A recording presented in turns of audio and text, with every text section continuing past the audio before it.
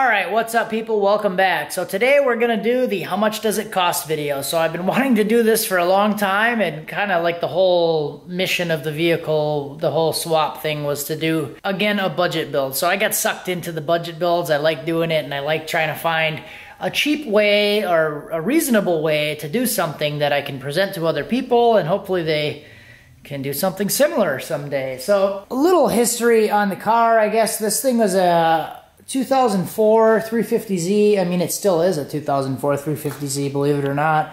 And I found this thing on Craigslist one day. So wanted to get something for me and my wife, and we were kind of looking at drifting and considering getting into drifting or autocross, something that we could do that's like a driving sport, and we could spend some time together driving.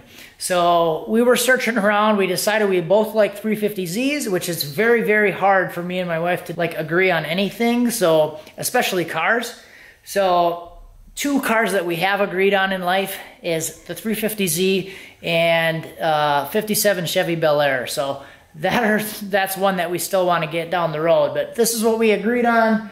And she liked the color. I don't really think I like it that much. We got a really good deal on the car. It had a built VQ in it, like built with receipts. The guy I got the car from bought it from the guy who originally built it. And the guy who originally built it did a very good job on the car. Had receipts for everything, did a very good job on it. But transmission was bad. 6th gear was junk. So we drove it around. 6th gear, not really that big of a deal, but I eventually grenaded 3rd gear, and that was a little bit harder to drive. So took the car out of commission, and then my natural wildlife instincts kicked in and just decided to throw a V8 in it. So I'm familiar with the V8s, the Chevy LS V8s, GM bullshit, and the tuning and whatever. So it was kind of a comfort zone thing to put a different engine in there. Typically the kits are really expensive, so I wanted to do something different and try to do it as cheap as possible and show people that there's another way. So this is kind of where we're at now. I have it in there. I don't really have like intake or anything on there, but I do have an intake elbow and everything would fit fine. So everything's in, runs, drives, still got some things to button up, but this is basically bare bones swap right now. So there's still some of the gauges that don't work. I do have all of the gauges working that will work without CAN bus. Like the speedometer still works, the oil pressure gauge is gonna work when I hook that up, but there's some other gauges and stuff that don't work until we come up with a CAN bus solution. But this is pretty much where we're at. So let's get into the fun stuff. How much did it cost? So I'll start by saying I did sell the engine out of the car. So that is kind of what really helped kickstart the whole thing. Transmission was bad. I was buying a new one.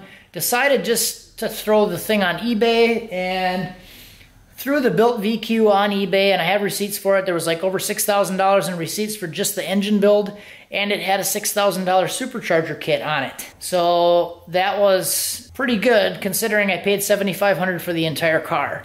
So I ended up selling the engine with the supercharger kit on it on eBay for about $6,000. After fees and everything like that, I ended up walking away from the deal with about $5,000. So that's pretty much where we're starting, $5,000. Let's get started on what I spent, because we bought things. So the engine was $500. I paid $500 for the engine, and I guess I'll just kind of go through things and point them out as I see them. I'm going to keep my little cheat sheet with me. So we got $500 for the engine, and I didn't use the truck intake, as you can see, so I did buy the intake. That was $220, paid for the intake, and I just used the truck throttle body, and I used like a Lockar throttle cable. That was $60, and I built all the brackets for it. Built pretty much, there's a lot of stuff I built on here. So China rails, these were like $66, and I built the entire accessory drive. So the accessory drive, you can see it's like basically just flat stock steel. So I have like $17 into this whole accessory drive, including a different tensioner. So I reused some of the factory bolts. A lot of the bolts in here are just like AC bracket bolts and the bolts that came along with it. So a lot of that stuff is all reused. I did end up buying a different power steering pump, so I paid like $35 for that thing because I sent the other one with the engine. I left everything bolted on just as it was. So I ended up buying a different one of those and mounted this thing up. So you can see one of the idler pulleys, that's just off of it's a truck idler. I used the Silverado truck alternator. I did buy a Camaro LS1 crank pulley and water pump. So the crank pulley was 60, the water pump was 57. Wire harness, I made the wire harness. I basically did the standalone myself. I have a video on that, but I bought the harness originally for $27. So that I found a guy I know on Facebook and watches the channel. He sold me this harness for $27. It was missing a couple plugs, so I had to solder those back on. But good price for that, and it didn't cost me anything to rework it. Oil filter relocation kit, I paid basically $70 for that. It's a little dusty and dirty, but bought everything separately. This is a Transdapt remote oil plate. Here's the part number and box on that thing. So just did that, and then bought all the other fittings for it, and bought the line separately. So I bought the fitting separately, the line separately, and then I bought a plate that attaches to the side of the engine that has two -10 fittings coming out of it. So that remote filter plate was like $22, and that thing works pretty good. This gauge that I put on here was just off of an old fuel pressure regulator that I'm not using, so I just pulled that thing off. What I did with the exhaust, I just used the factory truck manifolds and then welded some 2.5-inch tubing down to the factory exhaust. So that's just how I did it there. I mean, I don't know how long I'm going to keep all this jazz here, but that's how I did it. 2.5-inch tubing, just pie cut down and attached to the factory exhaust, and that's what it runs with. Did get this remote bleeder line for the clutch, and this was $30. And while we're talking about the clutch, it's using a GM T56 slave cylinder that came with the Collins adapter kit that I bought. So the slave cylinder and the Collins adapter together with the kit, everything ready to go, was $950, like including shipping. So that is what I'm using to adapt the LS engine to the CD09 transmission. If you're not familiar with the Collins kit, it's basically this big aluminum plate right here. You cut the bell housing off the CD09, and then you bolt the plate on, and then you bolt the bell housing onto the transmission. That stuff was like $950, like I said. The clutch setup was $393. And the next thing is the oil pan. So the oil pan took me quite a while to do it. One of the other things that I should add was a challenge that I accepted during this project was that most people are saying that you cannot or should not use the factory length drive shaft and factory shift point with the Collins adapter. So the engine is shifted a little bit farther forward than some of the other kits, like the Siki kit, the LOJ kit, the Fueled Racing kit. They all sit back a little bit farther. The Fueled Racing kit, I believe, is the farthest kit backwards, and the farthest forward is like the CX Racing and the Siki kits. So there's quite a few other kits that you can buy, but they're pretty expensive. So kind of took on the challenge of how do you do it with retaining the factory transmission, shift point, and drive shaft. But because I decided that I was going to take on that challenge of trying to retain all the other stuff, I had to build the oil pan. There's no oil pan that is designed to work with the engine in this position, or not one that I found. I think I found a couple that are close, but they're still like $200+ for those oil pans. The ones that are designed for this swap are $600 to $900 for the oil pan, pickup tube, and oil filter relocation. So I was not gonna pay $900 to buy an oil pan when a fucking TIG welder is $1,000. So that's what I did. I bought a TIG welder and kind of taught myself how to TIG weld so I could build the oil pan.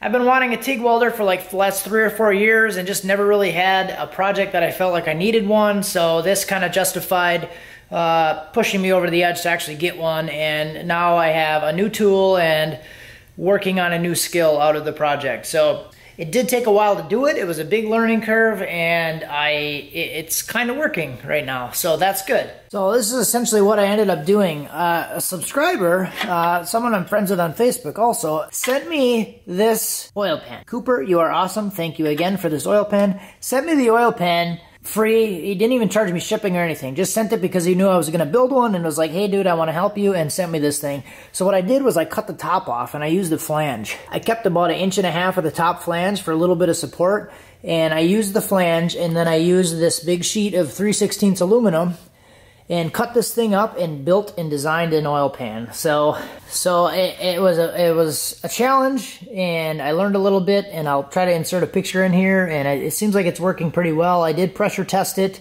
It leaked a bunch of times, and then I went back over and re-welded and this and that, and it seems like it's doing okay and actually holding oil. So we may have a success. It may be a win. So that one seems like maybe not as much of a DIY type thing, but that's just my kind of personality. I enjoy building stuff. I enjoy learning stuff.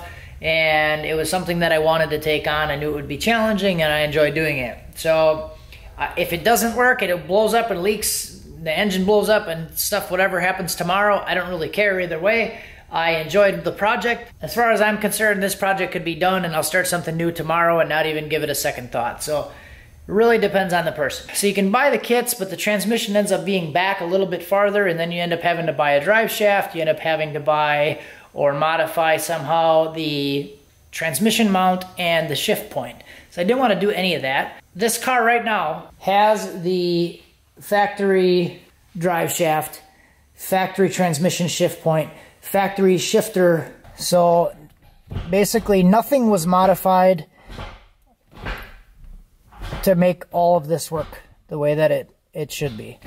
The only downside is the engine is slightly more forward, and girls don't like you, and dinosaurs kick you in the head and shit, so it's pretty bad. So then the rest of it is like all little stuff, like the heater tube down there that kind of loops the tubes around. I paid like 10 bucks for that thing. When I was talking about the fuel rails, is the injector hat. So right now I'm using the factory truck style injectors because this is a truck motor. So I'm still using the truck injectors, and I bought the little aluminum piece on top, the little hats. Those things were $30, and all that's doing is spacing out the truck injector for the LS1 rail setup. So that was 30 bucks. And if we go in my secret hole right here, I did also change the master cylinder out. So that was $50 for that thing, and I changed that out because it wasn't enough to... The factory one wasn't enough to actually disengage the clutch. So one other thing with the engine being farther forward is the fitment issue. There's obviously a fitment issue with the radiator, and the other kits, they're a lot more expensive, but they're designed to work with the factory radiator placement. So the only thing I had to do basically to get around that was I moved the radiator forward a little bit. So if you look at this bracket here, this is approximately where the radiator was going to be, and I moved it forward a couple inches and down a little bit. So I just built a bracket. I just bent up some square tubing here and used the factory AC condenser mounting point and welded up some brackets here to get the radiator to hang. So this is a Mishimoto radiator that was already on the car when I bought it, and kept the fans and everything there. And I drove it around the other day and let it idle in the garage after I was driving it for about an hour, and it only got up to 194 after I was letting it sit. So it does pretty good just like this. Radiator hose. This is one of the ones that was already on there when I bought it. This is the top Mishimoto radiator hose. And then the bottom radiator hose is just a top radiator hose from like a Silverado truck that I put on the bottom. And I have videos on all of this stuff, guys. If you're new to the channel and you didn't see any of it, I have videos of doing every single thing on this car. Alright, so let's go through the list. Trans, I didn't talk about the trans. We got engine, trans, Collins adapter, clutch, oil pan bung. I added a oil pan bung, like a drain bung, so that was 10 bucks. Cooler plate, remote bleeder, power steering pump, water pump, crank pulley, fuel rail fittings, injector hats, remote oil system, intake, throttle cable, heater tube, the little loop tube, engine mounts, accessory drive, and harness and computer. So the thing I didn't talk about was the engine mounts. The engine mounts, I have it on the sheet for $40 because $10 of that was just a bunch of flat stock that I bought, or like one little strip of flat stock that I bought at the hardware store, and I welded up the brackets. And all I did was attach them to the factory mount. So here's an example of the factory mount. I guess you could count another $16 if you include this, but I dropped the engine on it when I was test fitting it and ripped this mount. So I ended up buying a different one, so you could add 16 bucks if you wanted. But what's in the car right now is a total of $40. I bought 2 new rubber pieces because I sold them with the engine. When I shipped it, I used the mounts to actually put it in a crate and wanted to package it up nicely so it was sitting on the mounts inside the crate. So I sold those and bought different ones. Those were $30. The flat stock was $10. And I'll try to insert a picture because you can't really see them, but it's basically just some flat stock chopped up and then welded to the top of the frickin' engine mount. So I think that's about it. And there may be some additional costs in there that I'm missing, like for nuts and bolts and hardware and junk and just random stuff. But we got 2 different prices here. So I'm gonna say $39.33 was the total cost that I spent. But if I didn't have to buy the transmission, it would be about $27.40. So if I do the math on everything, it comes out to about $2,740. So I don't think that's too bad, under $3,000. That would be if you did everything exactly like I did it here. So one of the other things that I didn't count there is the cost of the transmission. So the $2,700 is not including, $2,740 is not including the cost of the transmission. So if you were to do this swap on yours and you just did the Collins kit, modified your transmission was still good, you wouldn't have the additional $1,200 cost that I spent for the transmission. I got this CD09. It was a 5,000 mile CD09 for $1,200. I don't think that was too bad, but I did have to buy one because my transmission was already junk. So that brings my total cost that I spent to like $3,900. So still under $4,000, but you, if you did it like this, would be under $3,000. Under 28. So that's where I'm at, guys. I just wanted to share it, go through the cost breakdown, and hopefully you guys out there can start doing some cheap LS swaps in these 350Zs, because I think the vehicle is still kind of a newer vehicle, so not a lot of people are doing it. There's people doing it, but they're doing it for a high cost. They're not really people, usually people that are doing it to this type of vehicle are spending a bunch of money to do the swaps. So there you go. A cheap swap.